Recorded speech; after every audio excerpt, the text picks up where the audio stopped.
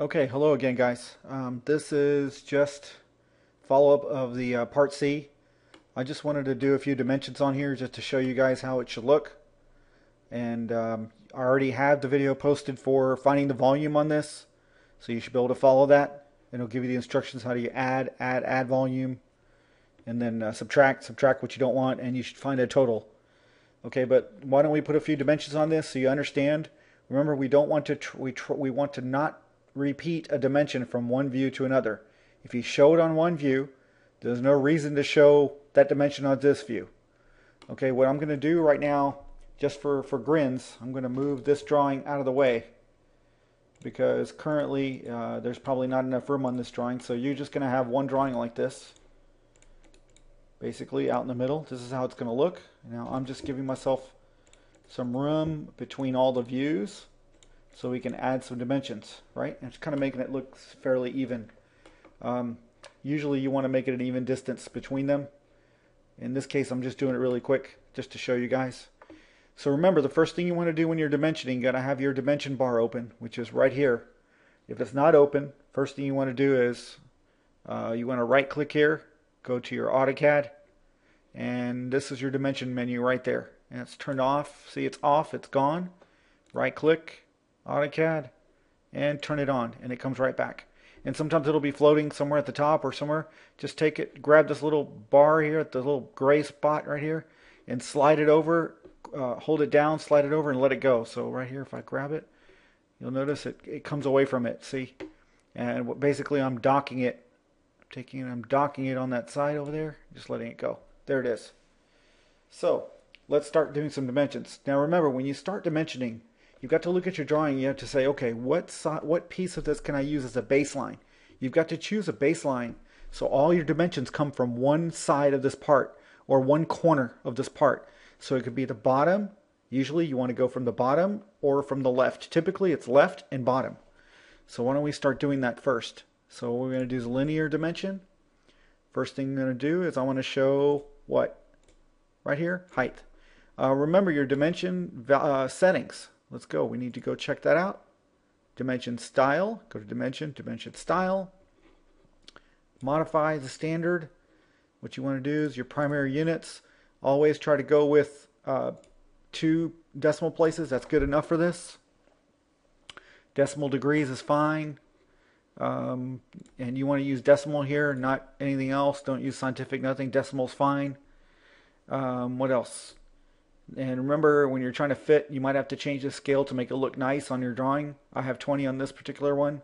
On yours, it could be something else. But again, it's a matter of preference. If I change this to say 10, watch what happens to my dimension. If I hit OK, see, it got really small. So let's change it again and watch what happens to it. Dimension style. Go to modify. Go to fit, and I'm going to go back to 20. I'm going to hit OK. And there you go. See how it got large? And 20 looks pretty decent. If you look at the whole drawing, you know, you're going to look at if you're going to print this thing, can people read these numbers when it's printed?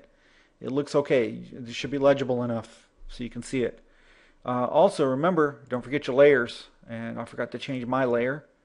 So let's make my layer supposed to be dimension. Okay, my layer was frozen, so let's take it unfroze.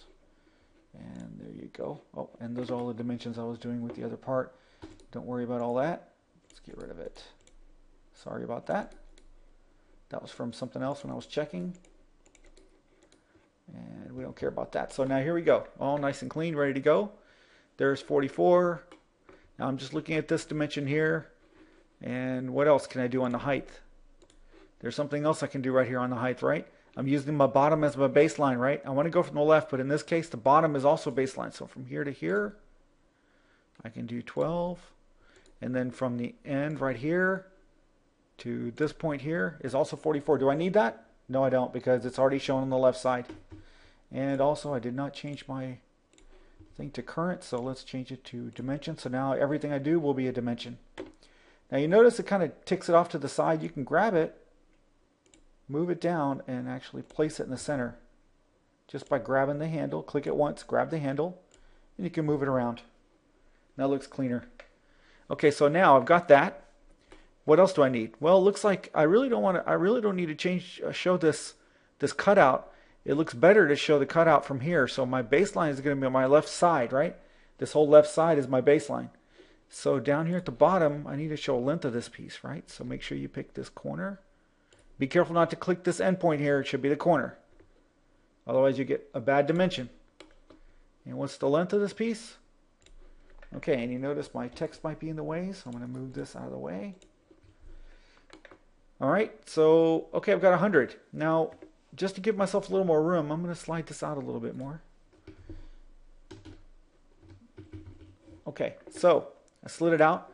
Now, it looks like I could probably also give the center of this, but, you know, being that the top view is the true circle, you really don't want to dimension to hidden lines, right? Or to a view that's hidden. You really want to dimension to a solid view, a view that you're looking at. Okay, so I would probably do this right here. From here to here. We'll move that in a second.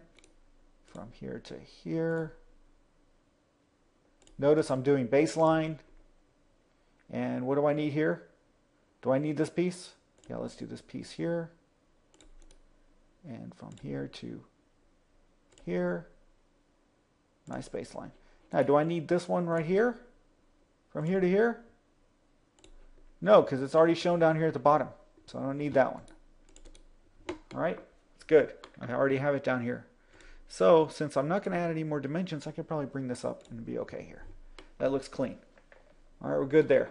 So now we've got our nice dimensions. Remember, we're using this line here as a baseline and the bottom as a baseline.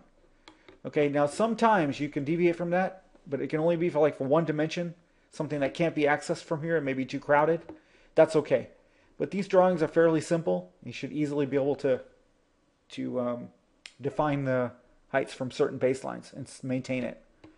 Okay, so what about the width of this thing? We need to get the width, right? From the top view.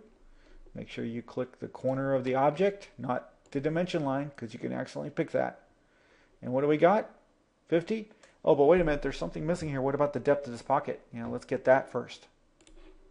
So let's go here to here. There you go. And from here to here. You notice I'm stacking dimensions based on baseline, which is the bottom, right? This is the bottom of the baseline here. I'm still maintaining that same style, left and bottom, even in this view. Each view is bottom and left, okay? That keeps it consistent, makes it look clean, okay? On this side, I had to do the right side because there's no other way to do it. I could do it from this side here, but I want to show that there's a ledge there and it's easy. You know that that's projected across, and everybody knows that's 12, so we don't need to show anything here. Since this view has already got the 44, really don't need to show it. But since it is a different view and it's separated, you could show the 44 just to confirm, but it's not necessary. So this one right here really doesn't need any dimensions, does it? Because we're about to take care of the circle position from right here. Now this is one of those things where I would do it here, but I don't go all the way across my drawing. I want to keep it clean and to the right side and close to the side that you're dimensioning on, okay? So there you go. So everybody can figure out the thickness of this. They can figure out the position of this circle, or the hole actually. What else? You got the width. You've got these pieces already all done. You know what those are. You know where all this is at. So everything's defined here. Everything's defined here. What else do you need? Really, there's nothing else. So in this case, this view did not need any dimensions. So we're just going to slide it back over a little bit. And we're going to bring this one in a little bit to get a little closer. Keep it so they look nice and clean. Don't want to have them too far apart from each other. Keep them decent. And that looks pretty good. So I hope everybody understands this is how we're going to do dimensioning. We hadn't really covered that too much in class, and hopefully this will help you guys guide you through this and get it done. Not a big deal. Just make sure your settings are set right. Okay? Thank you.